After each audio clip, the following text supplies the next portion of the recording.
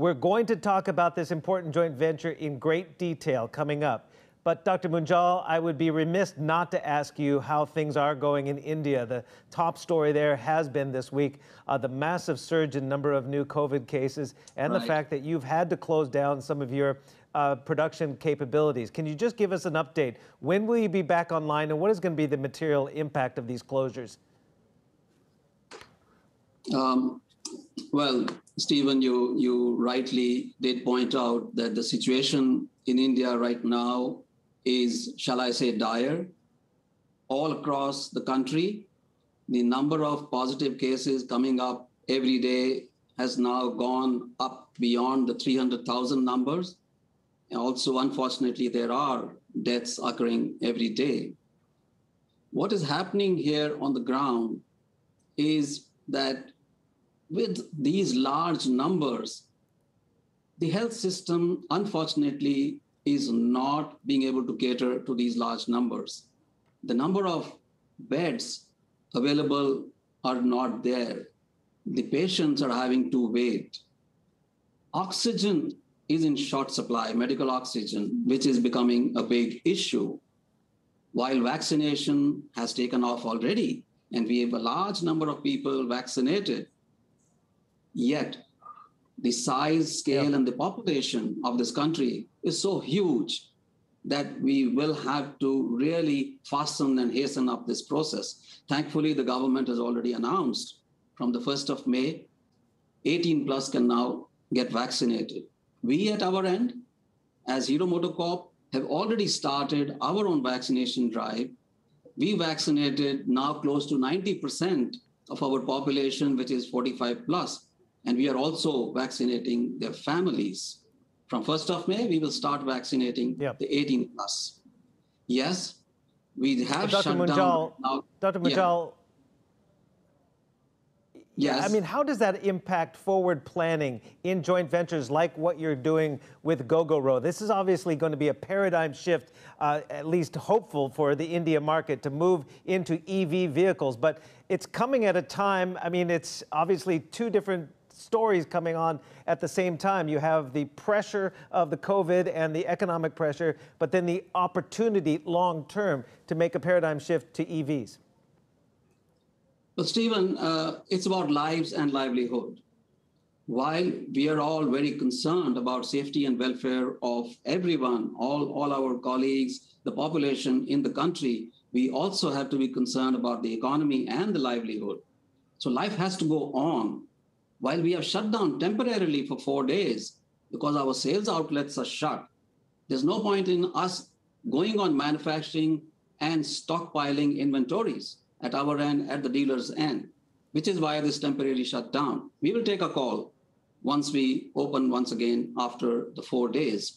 Having said that, now this pandemic, of course, will come to an end sometime soon. There are so many efforts being made all across the nation by the central government, by the state governments, and all the health authorities concerned, including corporates. So I'm very hopeful that things would get better. There's so much happening right now. Now, we, as the leader in the two-wheeler space across the globe, the largest player for two-wheelers now for 20 consecutive years. So as a leader, I have to take the lead. We have to take the lead to move towards sustainable electric mobility. We are responsible to clean up the air around us and leave good air for our future generation. So we've clearly taken a call. There's a lot of work going on at Hero in our R&D, developing electric products, scooters, and motorcycles. We've invested in Ather Energy in Bangalore, already in production. We have our own startup, which is also working on electric products. And now this strategic partnership with Gogoro and Horace Luke, which to my mind will be a game changer. Well, it's a game changer. Let me bring in Horace. Good to see you. I was there in Taipei and rode one of your scooters 3 years ago. A lot has probably changed in your business, but how important is it for a company like yours, which is just 10 years old, to break out of the Taiwan market and have a partner like Hero? How important is it to Gogoro for India right now? Well, we've always seen, the idea of electric mobility and the positive effect it has on the environment. But in order for it to really have impact, we need EV to be massively adopted, especially in mega cities around the world where millions of people are living on top of each other. That's where the tethered plug-in charging business model doesn't work. And Stephen, given you were in Taipei before, you've seen the lack of EV adoption before Gogoro came in about 5 years ago. And today, we have hundreds of thousands of customers and over 10% market share in the entire two-wheel space, where customers are just swapping in 6 seconds. 6 seconds, you get a full charge. You don't have to worry about where you're going to park. Don't have to worry about whether or not you're going to get a full battery or not. You just go, swap it in seconds, move on. That has been a big game changer in Taiwan. And over the last couple of years, we've been getting everything ready. And this relationship and this strategic partnership with Dr. Munjal and Hero is really everything that we've been planning for. We have got to make EV accessible, affordable, super easy to use for the masses so that we can actually change the world to become better, to be healthier. And I think this is just the beginning of electrifying India. Yeah, well, this is a question to both you and Dr. Munjal is, what has kept India from going electric? Is it the price point? Is it the infrastructure, the charging infrastructure? And how are you going to get the government on board to perhaps give more incentives if that's what is needed? Maybe, Horace, you can answer that first, and then Dr. Munjal, if you want to follow up for the local angle. Okay. I think it's really a chicken and egg question.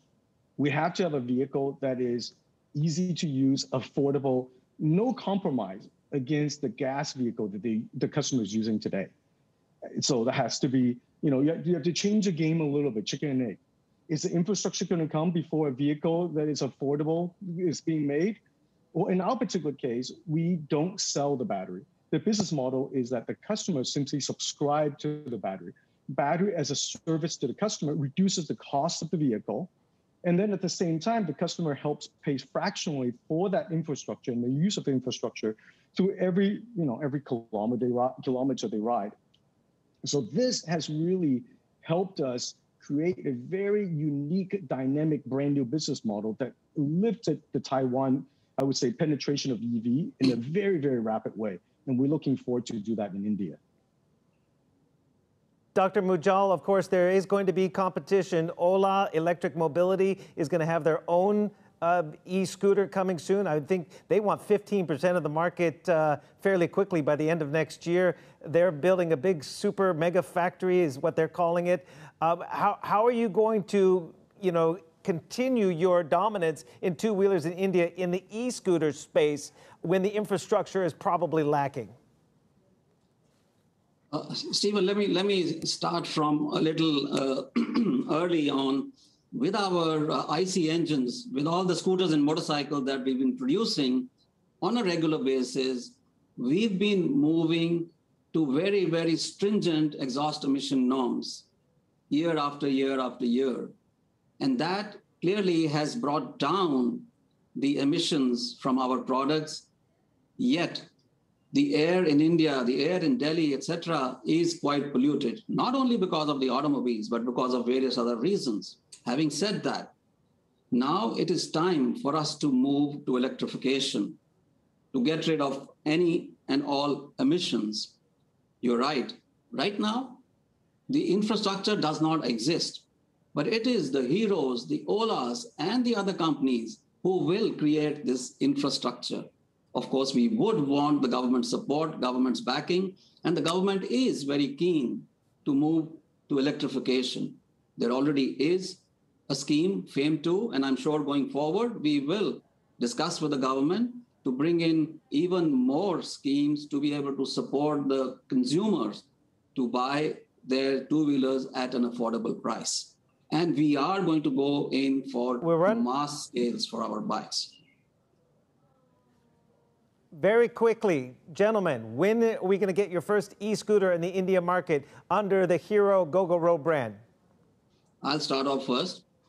I've been saying this now for 2 days, that both me and Horace are two men in a real hurry.